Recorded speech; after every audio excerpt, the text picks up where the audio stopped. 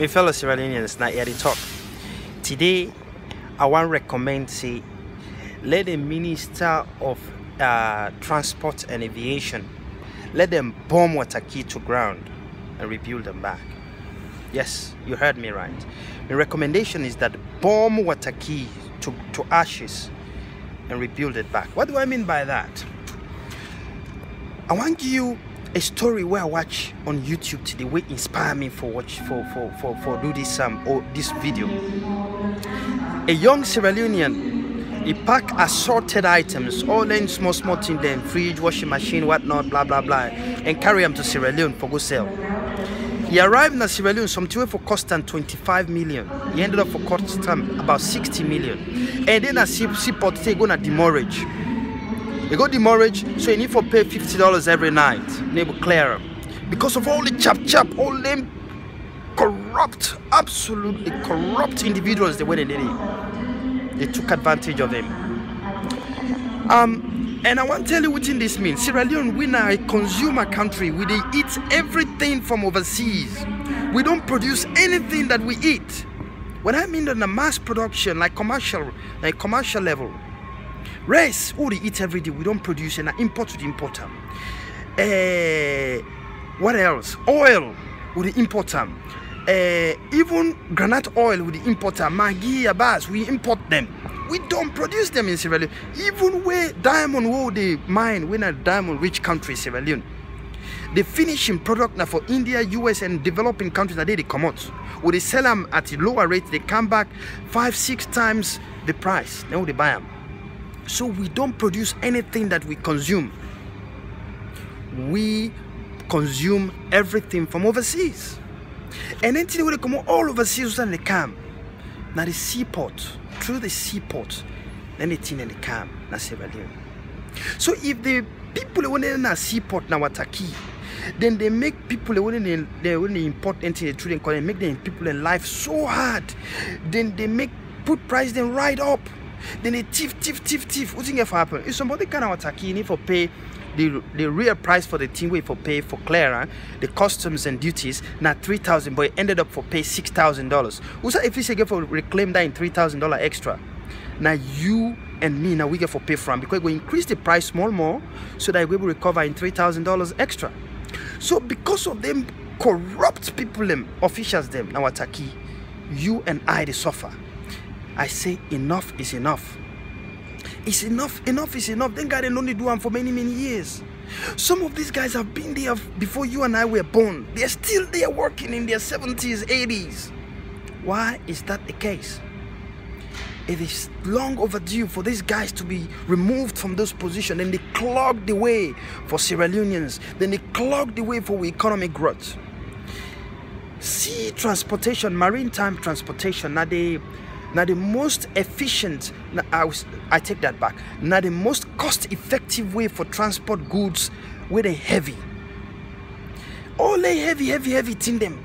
Rice, oil, granite oil, yabaso, lentin, fridge, washing machine, electrical equipment, white goods. The best way for transport is not to through the air because it's too expensive. We can't afford it. So they see now the best way for transport, and when they arrive in Sierra Leone, if the seaport is clogged with all length money where they don't day for since 1960s, then me and you go pay higher price than we need to. We go pay higher price than is necessary because the businessmen have been ripped off. So it's time for make we government look into them guiding the way in a seaport. They've been there for many years. It's too much now. It's too much. These guys, my recommendation to the Ministry of Transportation and Aviation in Sierra Leone is this: number one, anybody who don't stay there for less than 5 years, they should be given a KPI, a key performance indicator where they need to measure their performance by. If they don't meet that performance within 6 months, they should be relieved of their duty and paid off. The one they want to know it for over 5 years, those guys, those jobs should be re-advertised and competition should be created for make sure say they extract all the corrupt people in that place. Have you been to Watakey? I challenge you today. Go to Watakey today. You go see obituaries. You go see notices of people who don't die. You know why? Because there's so much witchcraft. There's so much evil where they go on amongst them. Any young man or person with smart up, you want to change things, they kill you. That has been the predicament in Watakey. People have been killed. Talented people that are standing up to see, hey, we want to make a change. We want to make a difference. They've been killed. They die mysteriously. You know why? They're old man. They went on there since the 60s. They still have power and influence. So if you don't listen to them, they kill you.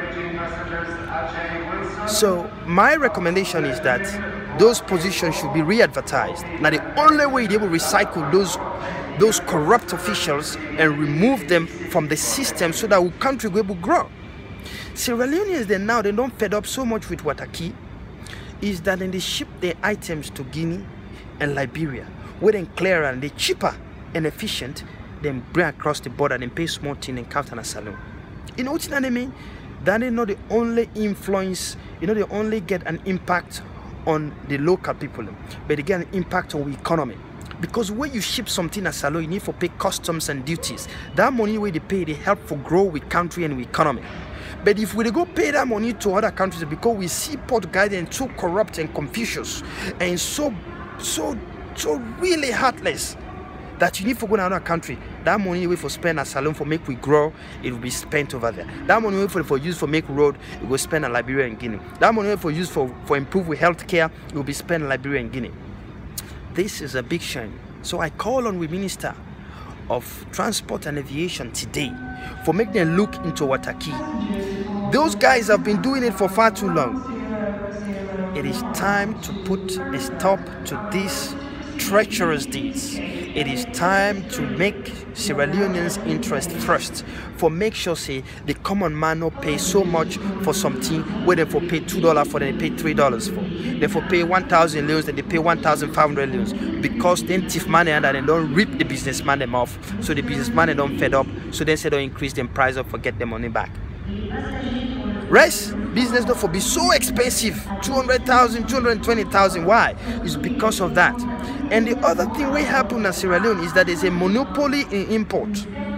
Yes, if you're in Sierra Leone today, try for import rest in a salon. You know what thing they happen? Then go give you so much tough time. You know why?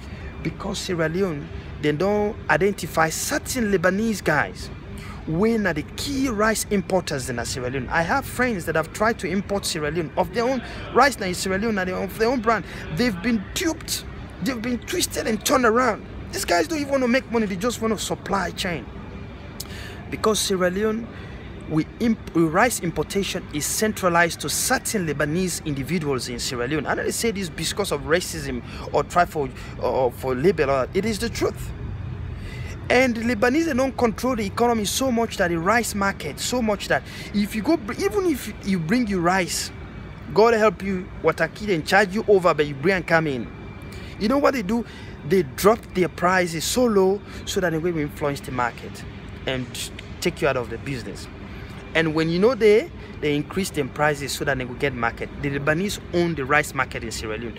The monopoly over rice supply then don't make the rice prices in Sierra Leone don't go skyrocket. The monopoly over oil supply in Sierra Leone then they make granite oil don't go skyrocket. Sierra Leone government, the Ministry of Finance need for look into this.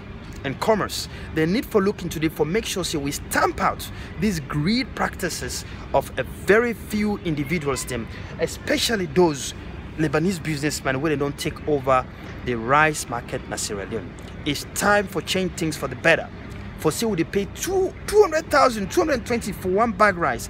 It is unheard of. It is undone, and it needs to be investigated for make sure say the people they interested as a priority. And the importations, they need for open them up to all Sierra Leoneans. They need for open them up to competition. The competition and consumer interest of Sierra Leone must be prioritized. So today they call on the Minister for Transport and Aviation for make sure say let them look into Watakey, make them unclog them. Let them make sure say all them old party when they all them people that know they clog the way, all the one when they kill the young man, when they come up for can't change things, they should be removed. by re-advertising the position so that our interests can be best served by competent people, by people who are actually qualified and they're ready to do the job without taking a single cent of bribe. This is the review, and I look forward for your review below. Peter Thomas, share it with you. Thank you.